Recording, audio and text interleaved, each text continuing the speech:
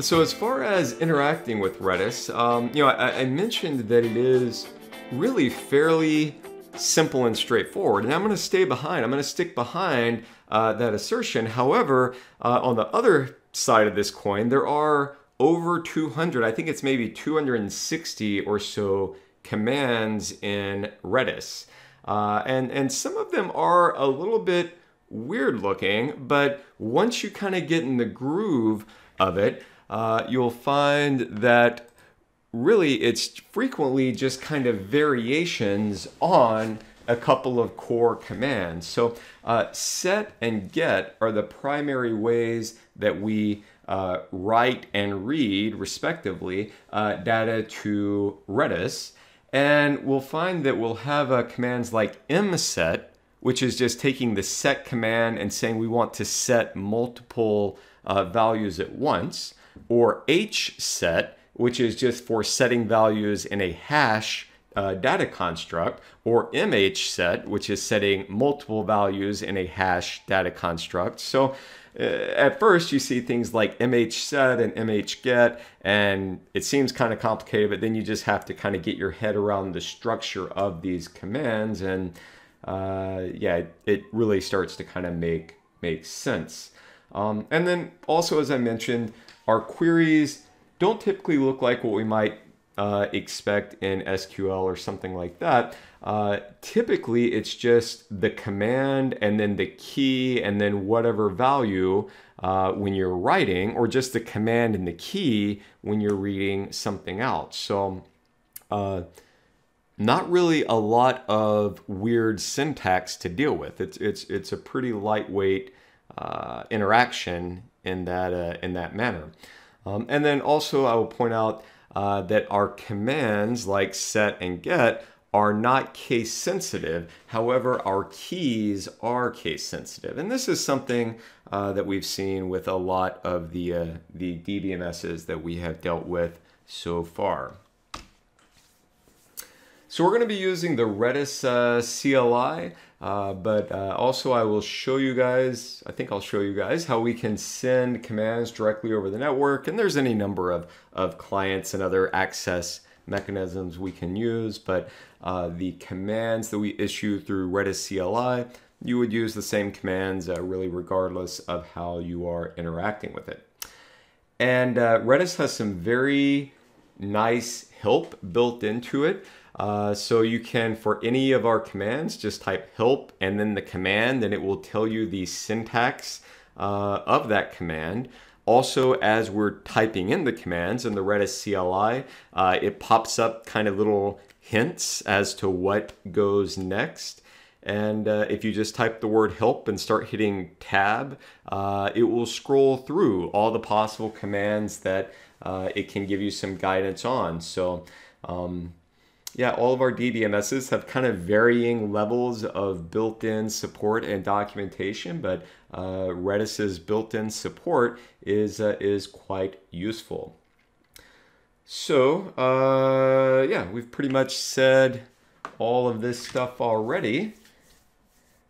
And I think at this point, we're pretty much ready to go ahead and connect up to Redis. So our Redis installation is hosted in AWS Elasticache. This is a managed service, very similar to how we installed and ran Postgres in RDS, in Relational Database Service. And it's a little bit different than DynamoDB in that DynamoDB is really 100% managed by Amazon. With Elasticache, we did actually have to go in and specify some of the configuration and components of our Redis instance, but there's really no management above and beyond that. So yeah, Amazon kind of takes care of all the details, and then we just get an IP address that we can connect to. But again, that IP address is only accessible from within within our private Amazon network, okay, which is why we're going to have to connect to our MongoDB server first. And nothing special about it being the MongoDB server. That just happens to be a server that is on the right secure network in order to be able to have physical network access to the Redis server. So this could be on, well, really any of our other database servers, or could just be on a a totally unrelated Linux server that just happens to live on that network. I am connected via SSH to the MongoDB server, and I'm just going to type Redis-CLI, and that's the Redis client, which I have already installed on here using apt-get, the package manager, or apt, the package manager that we've used in some of our previous things. So Redis CLI-H, and then the host name, which in this case is redis.gmgrimes.com, and I don't even need to mask this because anyone else on the internet who tries to connect to this won't be able to connect to this unless they were inside our secure network already. And then the port is 6379. And notice no username, no password, no nothing. And we are connected to our Redis server. So I'm going to be just kind of going along with the examples and the code that's in the PowerPoint slide deck, which is of course available on Blackboard already. And yeah, you can kind of follow along. But I would ask, since this is a shared environment, if you do create anything in the Redis database while we're doing this, prefix it with your username or your initials or something like that, just so we don't kind of step on top of each other. All that we do in Redis is define a key and some value for that key. So in this case, we're going to create some kind of student database stuff. So we're just going to use the set command, and notice that Redis has kind of in gray here, hopefully you can see that, suggested to us that the next thing we need to do is specify our key and then a value and then some other things here that we're going to look at later, like expiration for the key and things like that. So we're going to set a key that I'm going to call student 1111. Just imagine this is a student ID or some kind of unique unique identifier, and student 1111 has a value of Alicia. Okay, so now we have this in our Redis database, and we can use the get operation to retrieve the value of this item that has a key of student 1111. So we'll do just a couple more of these. We'll make student 2222 bin, student 3333 is Chris. We might even want to have some courses in our database, so we're going to set BZAN 6354, so that key with a value of database management tools for business analytics, and then we'll have a key of BZAN 6356 with a value of advanced database management tools for business analytics. And I know these are not currently the titles of these classes, but this will be the titles of these classes pretty soon, which I think is a little more reflective of the courses than whatever they are now. So at this point, we have these 3 student keys and 2 kind of course keys. And if we just type keys, and then it says a pattern, I'm just going to give a pattern of asterisk. This tells us what all keys have been created in Redis. Okay, so we have these 3 student keys, our 2 course keys. We could provide a little different pattern and say, we only want to see keys that start with STU. So we see our student keys, or, we could see our keys that start with BZAN. So this is kind of a kind of a primitive way of being able to see what is in our database, but it's better than nothing. And a lot of the way we're able to kind of query and sort and look at our data in Redis is a little bit primitive, but that's the kind of the price we pay for the very high performance. So up to this point, we have just been setting individual keys or setting values for individual keys. But as we alluded to earlier, we can use the command mset for multiple set to be able to set multiple set values for multiple keys all at once. So the pattern that we're following here is just a key and then a value, and then a key and a value, and a key and a value. And we don't have to specify anything above and beyond a key and a value. That's all Redis is going to expect, right? And if we had a value that had a space in it, we just need to wrap that in quotes like this. And when we do this, it just says, okay. And you see this inserted, student 444, 555, 666, and 777. Those are now keys in our database. So we can, using the get command, of course, read these out individually. We could say get BZAN 6354, and the value that's returned is the name of that course, which of course is the value that we specified.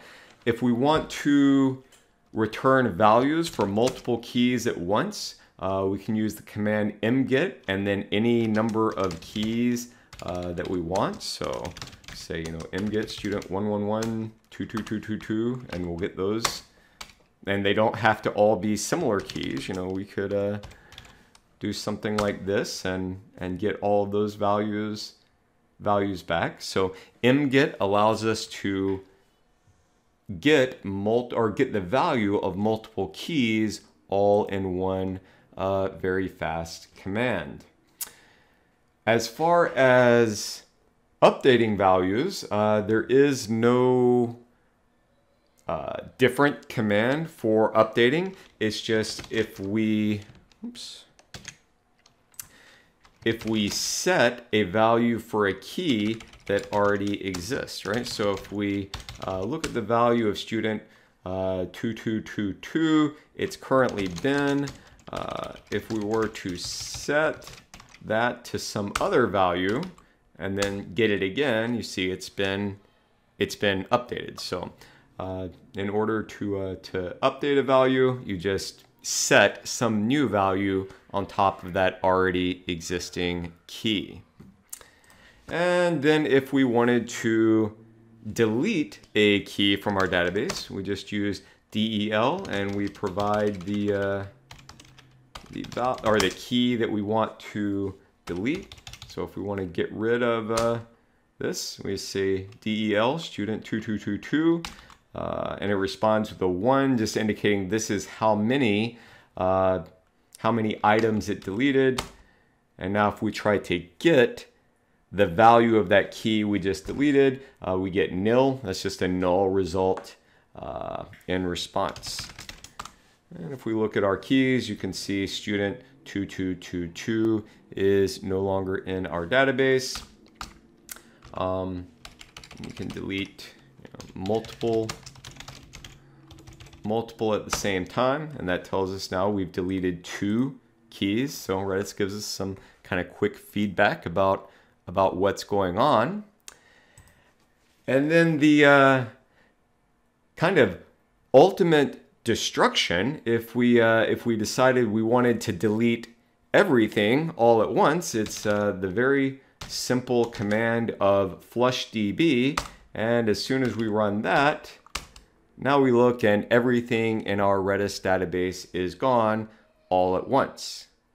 Now, as we will see in an upcoming example, we can actually have multiple Redis databases, which we call namespaces, on our Redis server. And if instead of flushdb, we say flush all, that actually deletes everything from every namespace on our database server instead of just the one namespace that we're currently connected to, which is what flushdb does. So like most databases, it is very fast and very easy to delete everything. That can be a resume generating event. So due to the kind of lax security in Redis, which again is by design in order to keep everything super fast, Redis does have a little bit of what we would call security through obscurity, in that it will allow you to rename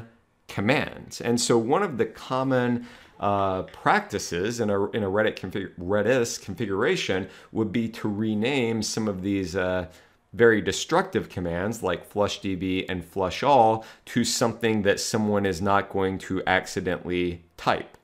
Now, by virtue of this Redis instance being hosted in Amazon Elasticache, that's actually a feature that AWS has disabled, that you can't rename these commands. But in some other installations of Redis, you would be able to do that. So if you're ever interacting with Redis, on the job or in some other environment, and maybe some command that you expect to be there is not there or is not working as expected, it could be possible that the administrator has simply renamed that command to something else, and you're not able to access it.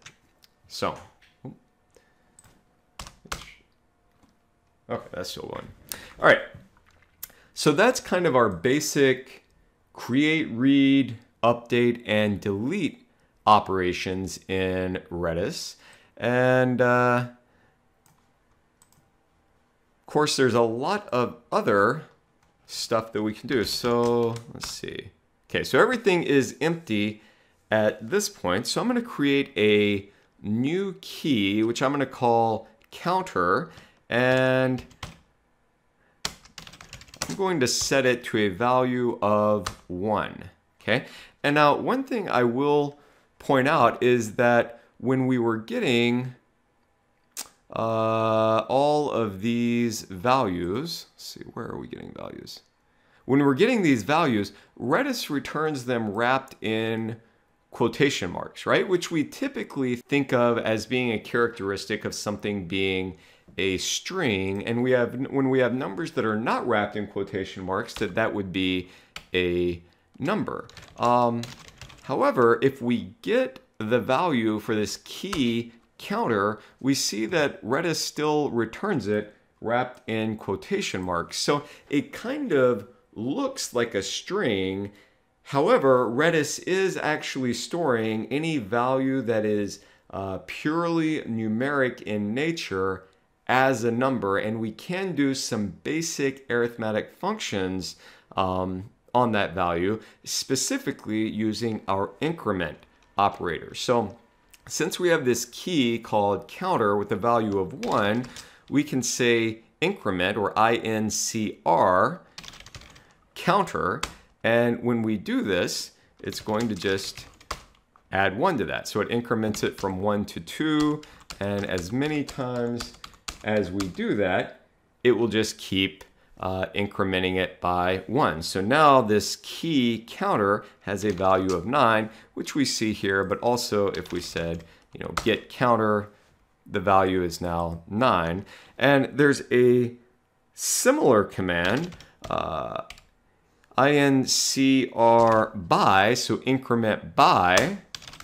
So we're going to increment by counter, and let's say increment by 5. So since it currently has a value of 9, it's going to wind up with a value of 14. So this is just a really handy way that if you wanted to count, the number of hits that a website has had, or the number of hits something in your cache, if you're using Redis as a caching server, has had, this increment or increment by operation could be really useful.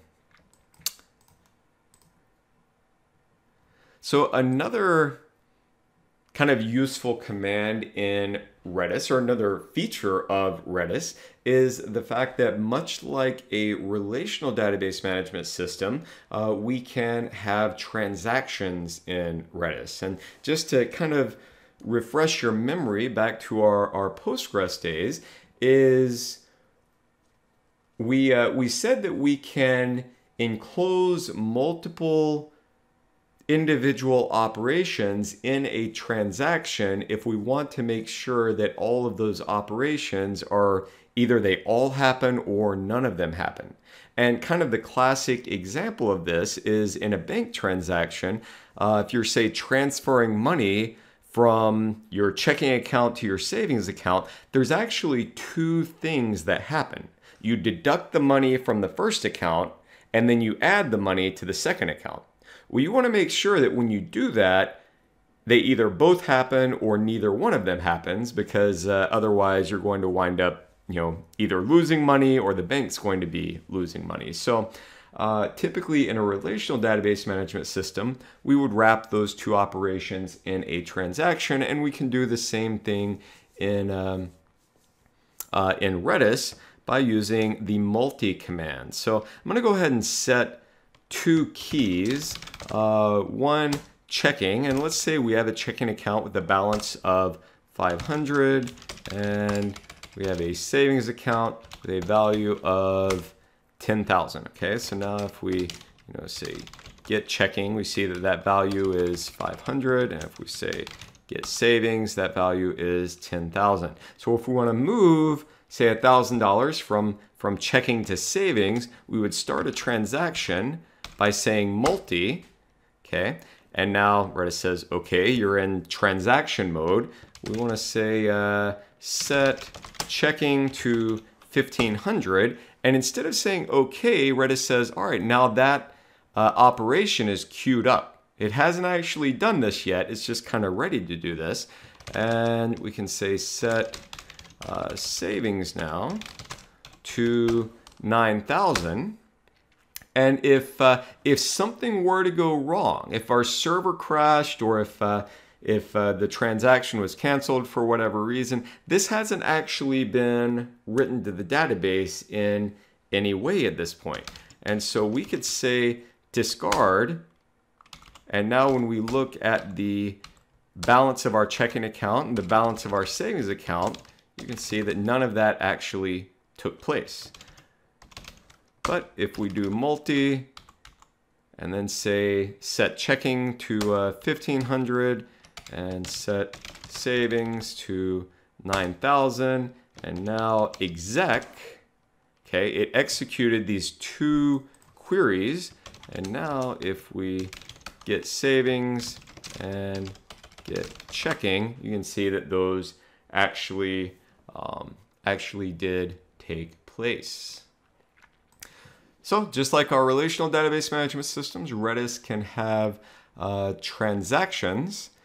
And then I think this is the last command we're going to look at before we move on to looking at the data structures that are available in Redis, which is a really cool feature, is this idea of values being able to expire, or keys being able to expire after some period of time. So let's imagine we have a status, right? And your status could be, waiting or ready or not ready or something like that. And you're only going to stay in a certain status for some period of time. So in this case, we're creating a key called status and a value of that just says I'm ready, right? And if we say get status, and again, that's case sensitive. So if I had this messy typo, it's not going to work, right? I have to match the case. So the value for status is currently I'm ready. And that's going to stay that way forever, or until our server loses power, since this is an in-memory database.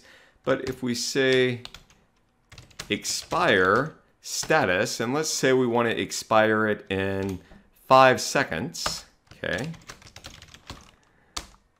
So status continues to exist for a little while, but then 5 seconds after we executed this command, that value was released from that key, and now that key no longer exists at all, right? And there is no status key anymore. We can, in addition to telling Redis we want to expire a key after some period of time after that key has already been established, we can also use the setX or setExpiration command to tell Redis that we want to expire a key in a certain period of time as we're creating it. So to do that, we say setX, and in this case, let's just call our key status again. And we want to expire it in 10 seconds. Okay, and so now we again have this get stat, or we have a value for this key status, and after 10 seconds, it goes away. Okay, and if we have a key that we know is going to be expiring, we can see how long it's going to be until it expires by using the command TTL, which stands for time to live. And that's TTL is a very common phrase for this type of thing, where you have some values that are only going to be valid for a certain period of time. TTL is a very common thing in computing. So if we set that and then we say TTL status 7 seconds, 6, 5, 4, 3, 2, 1. And then when you get this value of -2, that means that that key has expired. So this would be something that would be very handy when you're using Redis as a cache.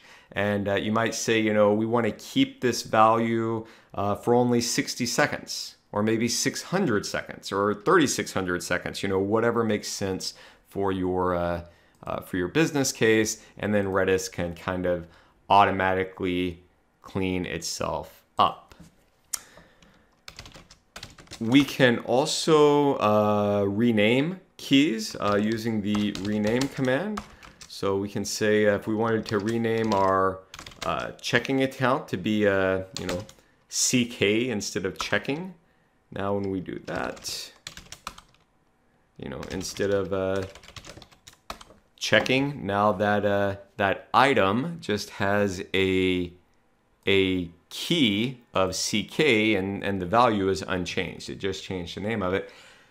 And then the final thing that we're going to look at before we move on to our data structures is this idea of having multiple namespaces in our Redis server. So Redis, like computers in general, starts counting at 0 instead of counting at 1, like most humans do. So by default, when we connect to our Redis server, we are in namespace 0. Okay, so if we did something like this, let's say we wanted to have a key of greeting and a value of hello for that key. You know, there's our greeting is hello, right? So we're just putting this there so we can see the difference when we switch to our other namespace, which we do with a command that is kind of unfortunately very familiar to us, but has a very different use in Redis than it does in SQL, which is select. Okay, so we use the command select to switch to another namespace. So if we say select 1, that's going to change us to namespace 1. And you can see that our prompt has changed to indicate this. And now if we say get greeting, we see there is no value for the key greeting in this namespace. And in fact, if we look at the keys that are in this namespace, there is nothing there, right? So we could set values for keys that have the same name in this namespace as what exists in other namespaces, and that's really no problem. So in namespace 1, maybe we want to have a greeting of ahoy, right? So we could say get greeting when we're in namespace 1, and we get this value of ahoy. But if we switch back to our default namespace, namespace 0, and run this same command, get greeting, you say it's hello, because we're really connected to now a different database within Redis. Okay? So if we go back to namespace 1, we have this other value for greeting, which is kind of what we expect. And then again, when we want to get rid of everything, flush all gets rid of, or flush DB gets rid of everything that is in your database. And if we do flush all, oops, that's gotten rid of everything in the database that we're currently in, but also everything that's in every other database or every other namespace in our Redis server. So we're actually at this point, since I did a flush all, back to just a completely clear and clean Redis server. Almost too easy to destroy the world in Redis.